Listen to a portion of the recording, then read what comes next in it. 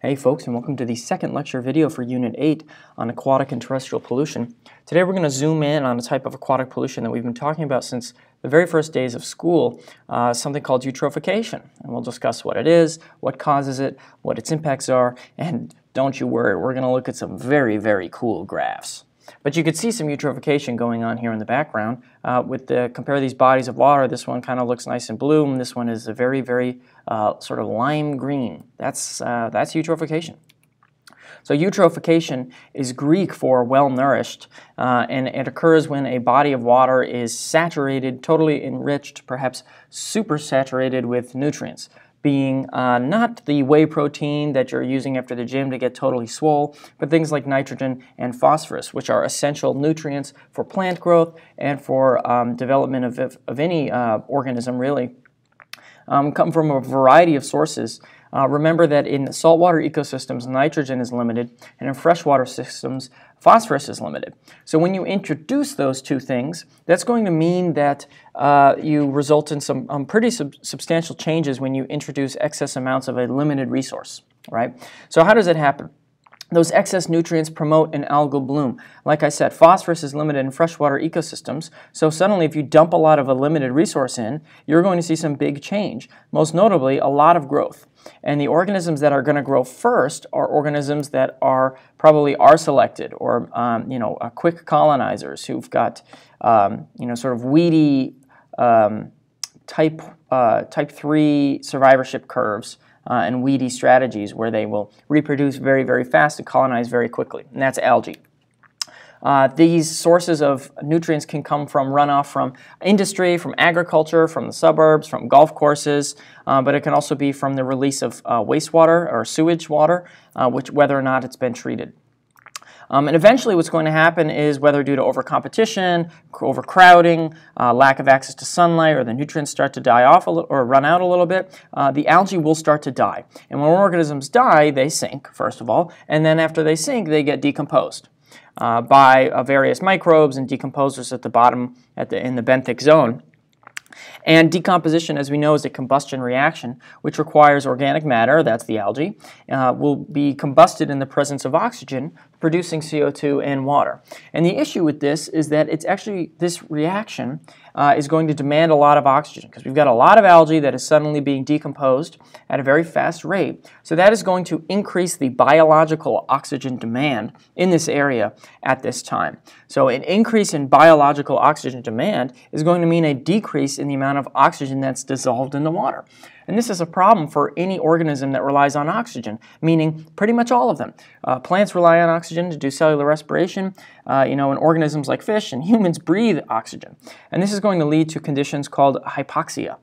A hypoxic ecosystem is one that has extremely low concentrations of dissolved oxygen, and in humans, hypoxia can lead to brain damage, organ failure, all sorts of bad stuff, and that holds true for other organisms as well. So hypoxic conditions are really, really bad for an ecosystem, and ultimately are going to result in the die-off of a lot of organisms that aren't able to tolerate low oxygen conditions. So medium to large size fish, any mammals living in that ecosystem, etc. So the ecosystem will quickly become a wasteland. Here's a diagram showing that same process. Nitrogen and phosphorus are injected or introduced into the ecosystem, which causes phytoplankton to start growing, eventually leading to an algal bloom, which interestingly can actually block sunlight from reaching other plants. But once it dies, the algae will sink to the bottom and it will start to decay, which requires oxygen and will lower the amount of oxygen in the water, reducing the available habitat, reducing food because it's blocking or outcompeting other plant species, so ultimately causing the ecosystem to collapse. And this doesn't just happen in lakes or wetlands, marshes, mangroves, or streams. It can happen in the ocean too, creating massive, massive dead zones. Here's an example of the Mississippi River watershed. You can see it's extremely large, stretching from just west or just east of the Rockies all the way to just east of the Appalachian Mountains. So all of the water that is collected in this area is going to filter down through the Mississippi River and get deposited in the Gulf of Mexico right by Louisiana and Houston. And you can see there are a lot of cities like Chicago and a lot of farms that are probably producing a lot of runoff, which can lead to these dead zones, these hypoxic zones off the coast. You can see here it's totally black, and you can see all of this sediment and all this algae, all of this nutrient pollution going on there, and it can result in some pretty depressing, I'm not even sure what to call this, some sort of desert of death, undersea death desert. It's pretty bad. Let's call it a dead zone, because that's what it's called. And there are dead zones located around the world, not just in the Gulf of Mexico, but on the east coast of the United States, Northern Europe and Scandinavia, and as well around South Korea and Japan. They are dead zones found. Excuse me. Here's a diagram showing different sources of the nutrient pollution. It can come from sewage, whether it's treated or not. That can introduce nitrogen and phosphorus. Laundry detergents that run off can introduce phosphorus. A lot of laundry detergents are made from phosphates, although there have been some bans that have reduced the amount of phosphates in detergent.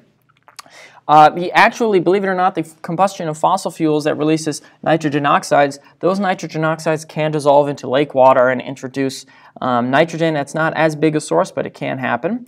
Of course, there's fertilizer and manure from concentrated animal feeding organizations like CAFOs, feedlots, right? These can inject or introduce large amounts of nitrogen and phosphorus into the ecosystem. Runoff from parking lots in urban areas can do the same thing. So there's a lot of different sources. All of these, for the most part, are non-point sources. I guess maybe if you've got a pipe of wastewater being dumped right in, that could be a point source of pollution, but a lot of this is going to be non-point sources of pollution. So if you look at this diagram, a eutrophic lake has got a lot of algae, it's kind of green, a lot of decomposed matter at the bottom, no big fish. The opposite end of that spectrum is something called an oligotrophic lake, which is a much, much healthier ecosystem. So an oligotrophic lake has low nutrients, higher dissolved oxygen, a low turbidity, meaning the water is very clear, sunlight can penetrate through. It's got bigger fish, stable algae populations, probably more robust food chains in general. This is the kind of lake that you want to swim in. As opposed to a eutrophic lake, you do not want to be swimming in this lake, unless maybe there's something wrong with you. I don't know. It's got low dissolved oxygen, high turbidity, sunlight cannot penetrate through, so plants are not able to photosynthesize, high nutrient content, totally hypoxic, right? Less big fish, lots of algae, unstable nutrient or unstable trophic webs. So this is a very unhealthy ecosystem.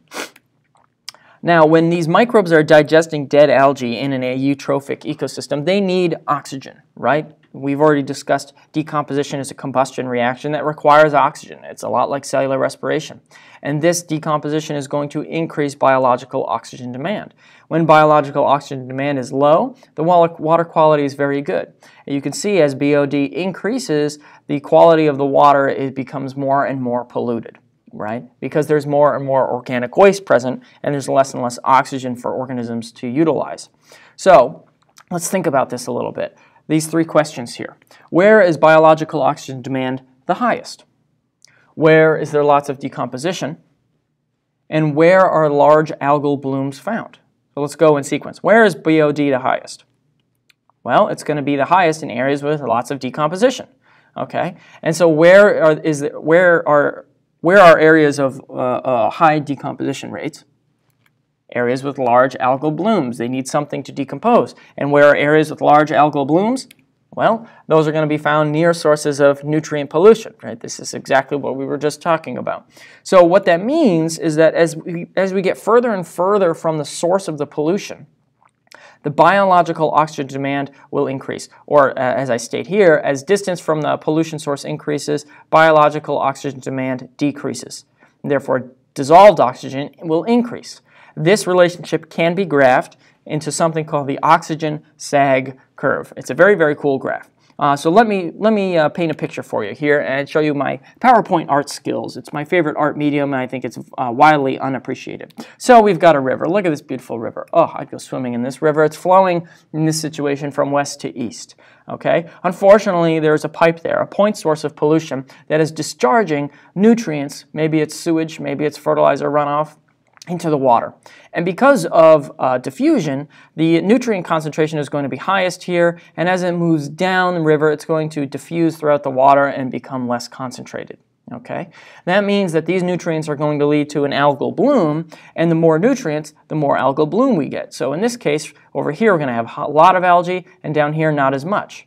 So you can see that represented by these beautiful little shapes I've got here. A very dense algal bloom, a very much lower dense algal bloom.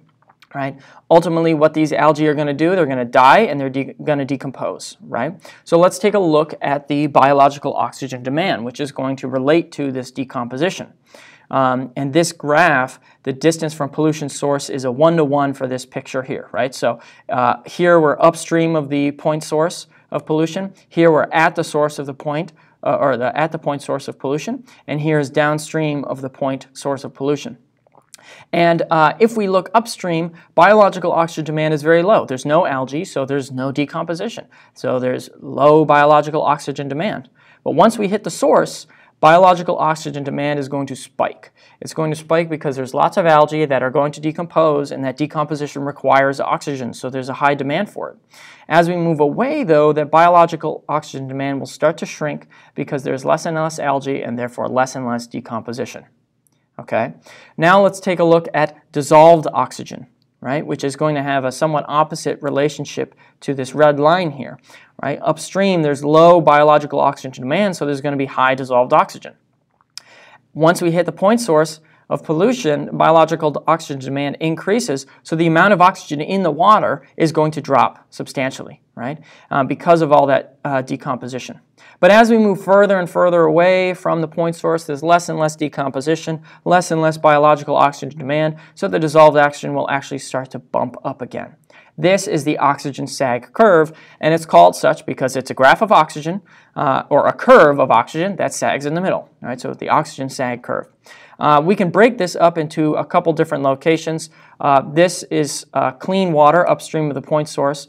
Right at the point source is the decomposition zone. This is only going to be inhabited by organisms that can tolerate pollution and tolerate hypoxic conditions.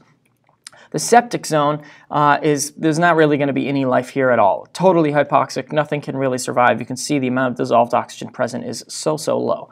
And as we start to move further down, we get into the recovery zone, which is kind of similar to the decomposition zone, and that organisms that can tolerate pollutants and a little bit of hypoxia will survive, and then further downstream is completely clean water. Okay, I would be very familiar with this graph. So let's look at a couple other examples. Here's the same thing. Not quite as fancy as my drawing, I think, but it's pretty good, I would say. I mean, there's a couple things they could work on, but you know, we won't get into that. So you can see biological oxygen demand in red. It's pretty low, and then once you hit the point source of pollution, it spikes up and then sags as you get further and further away.